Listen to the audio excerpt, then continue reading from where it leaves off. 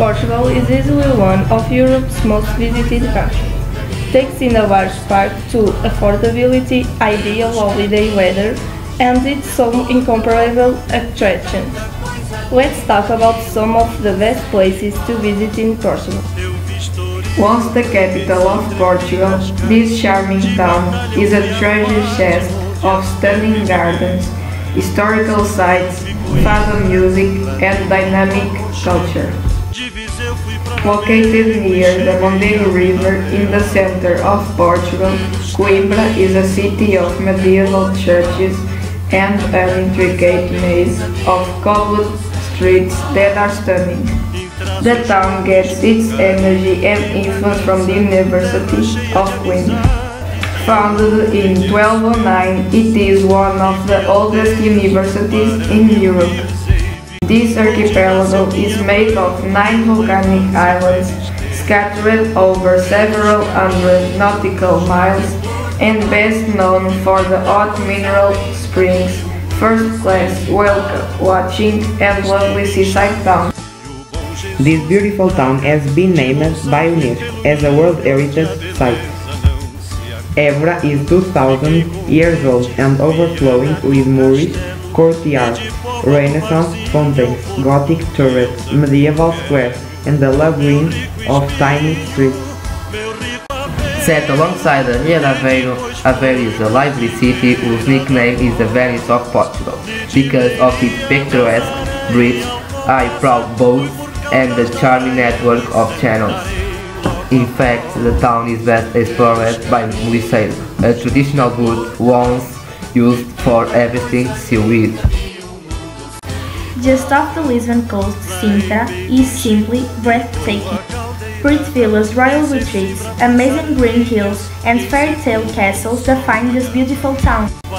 The highlight is Sintra, Palácio da Pena, and the ancient ruins at the Castle of Moors. Porto is the city that gave Portugal its name, but locals will tell you it's most known for its port wine. This busy city spreads itself across the hills that overlook the Douro River in North Portugal. The historic center is a UNESCO heritage site, where you find a Ribeira, a wonderful pedestrian zone with cafes, live music, street vendors, and mouth-watering cuisine. Encircled by several rings of the medieval walls with a Moorish castle at its center, Óbidos sits on top of a hill with astonishing views. The town's main attractions are the historic center and its medieval castle. Here you can enjoy an Asian music festival in October and the International Chocolate Festival each March. With a nickname like Floating Garden of the Atlantic, you know you're in for a fun and relaxing time. Madeira is an archipelago in the Atlantic located between Portugal and North Africa. It is popular for its wines, the must-see orchid garden, and the Laurisilva forest. If you're looking for sun, sand, and sea, you'll want to put Algarve at the top of your list. Here you'll find fantastic beaches, Mediterranean climate, 3,000 hours of sunlight a year, almost no rain, delicious cuisine, affordable cost of living, world-renowned golf courses, picturesque towns, and rich history.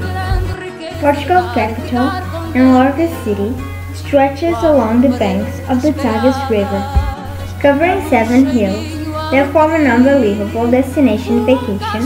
Lisbon is full of Gothic cathedrals, distinct neighborhoods, fantastic weather, crooked alleyways with traditional fado music, serving as soundtrack everywhere you go. In the Baixa, Lisbon's downtown, you'll find the old traditional shops, where some of the craftsmen have worked for generations. Alfama, an old Moorish quarter, is the oldest district in the city, known for its rustic architecture, as well as St. George Castle. Its historical center is a UNESCO World Heritage Site, and the city itself was 2012's European Capital of Culture. Guimarães is the birth city of Portugal. It all started during the Battle of São Mamede in 1128. Afonso Henriques, the first king of Portugal, won the battle and set in motion the founding of our small beloved country. You can visit not only the 10th century medieval castle, but the ducal palace as well, built in the 15th century. Home to the Sanctuary of Fatima, a sacred pilgrimage site for Catholics. The central Portuguese town is heavily influenced by its patron saint, the Virgin Mary. You can visit the Capelinha das Aparições, where she allegedly appeared in 1917.